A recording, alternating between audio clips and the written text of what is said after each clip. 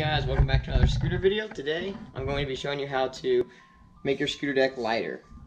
So the only tools you're going to need for this is a drill, and then a ruler, a right angle, a marker, and some kind of punch. You can also use a nail, a couple drill bits, and maybe some files to clean up the holes once they're done, and then of course your scooter deck.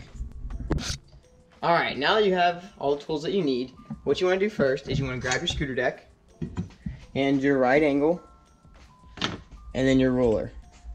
You want to place the ruler on the scooter deck, place it where you want it, and then I like to tape it down just to make sure it doesn't move.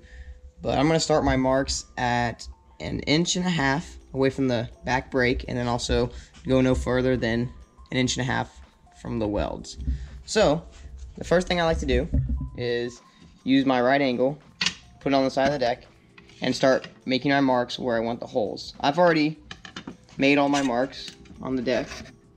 I've found the center line and then the two outside center lines. I've marked them off, and if you can see the black permanent marker, maybe right there, there, and there, I've already got my lines and everything I want centered. So the next thing you want to do is use your punch to tap a hole so the drill bits don't move. So I'll do that right now. Alright, now that we've got our marks, we're going to start tapping the holes. So I got about close to like 30 holes, so I'm going to start tapping them.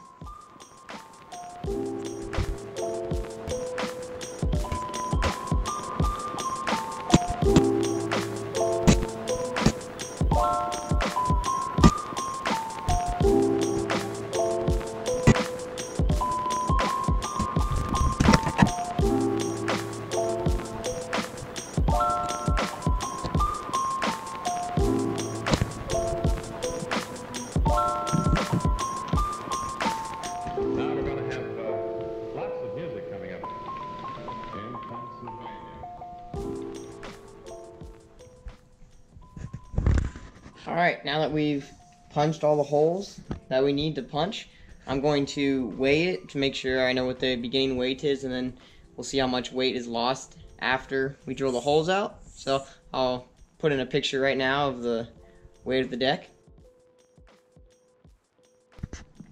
Alright, now that we know the original weight of the deck, we can start drilling our holes in it to see how much weight we can lose off of the deck. So let's go ahead and grab our drill bit, and we'll start drilling our first holes. Also, before you start drilling your holes, you want to make sure that you're not going to hit any structural part of the deck. So right here, and here, and then also on the outsides of the deck, you want to make sure that you're not drilling holes anywhere that will hit one of these beams, or else it could potentially ruin your deck or cause it to banana or cave in early. So make sure you have your holes centered where there's no structural beams. You probably can see from the front a little better.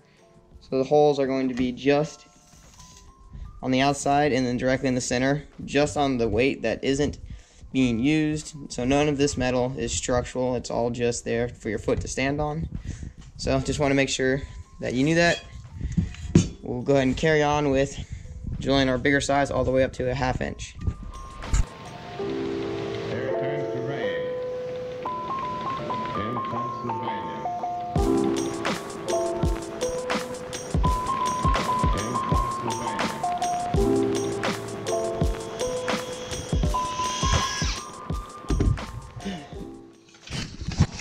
Alright, that was the last hole. That took quite a while to do, and that's a lot of holes to drill. So what we're going to do next is we're going to work our way up in sizes all the way up until we get to, I'm going to go up to 1/2 inch. So I only want my holes to be 1/2 inch at the most. So now that we have the first hole drilled, we're going to move up in size.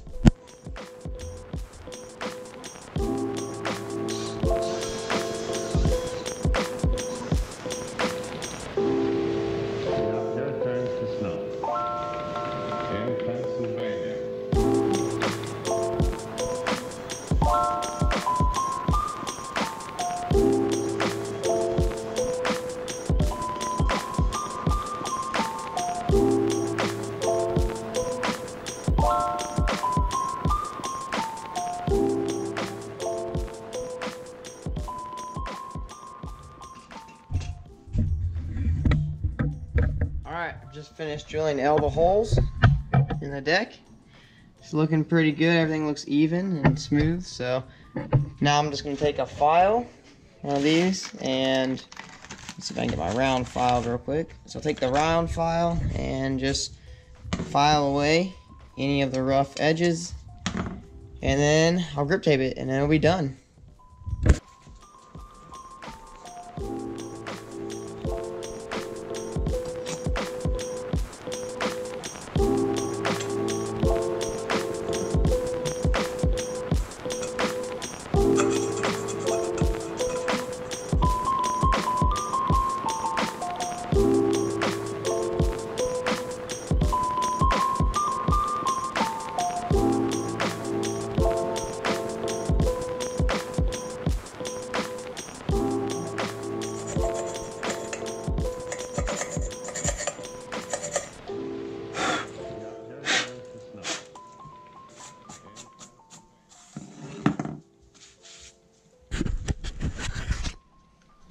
Alright, we have the holes filed down and it looks very good. Everything's even.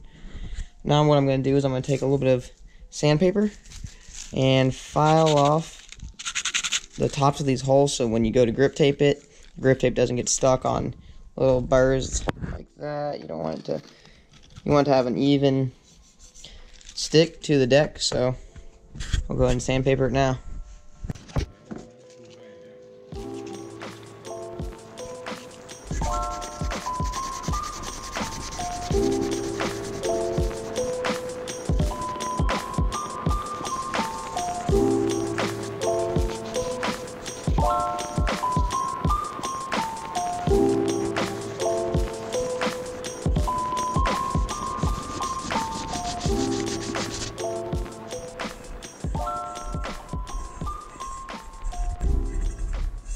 Right now I'm just feeling the deck to make sure there's no rough edges.